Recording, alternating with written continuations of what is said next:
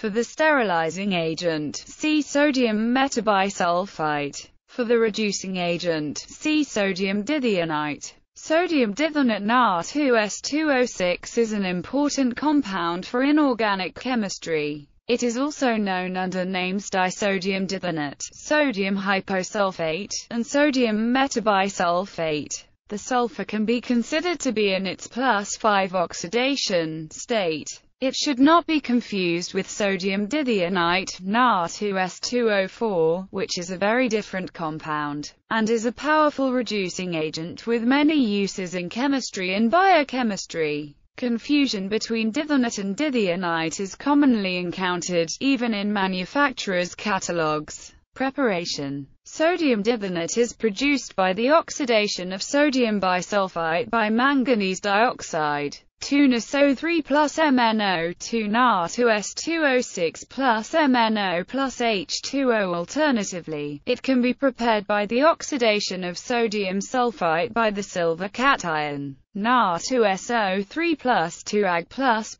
SO minus 3 Na2S2O6 plus 2Ag. Another method is via oxidation of sodium thiosulfate with chlorine, 3Cl2 plus Na2S2O3 5H2O plus 6NaOH Na2S2O6 plus 6NaCl plus 8H2O. And another method to produce sodium dithionate is treating sodium thiosulfate with sodium hypochlorite solution. Structure. The dithionate ion represents sulfur that is oxidized relative to elemental sulfur, but not totally oxidized. Sulfur can be reduced to sulfide or totally oxidized to sulfate, with numerous intermediate oxidation states in inorganic moieties, as well as organosulfur compounds. Example inorganic ions include sulfite and thiosulfate. Sodium dithionate crystallizes as orthorhombic crystals of the dihydrate.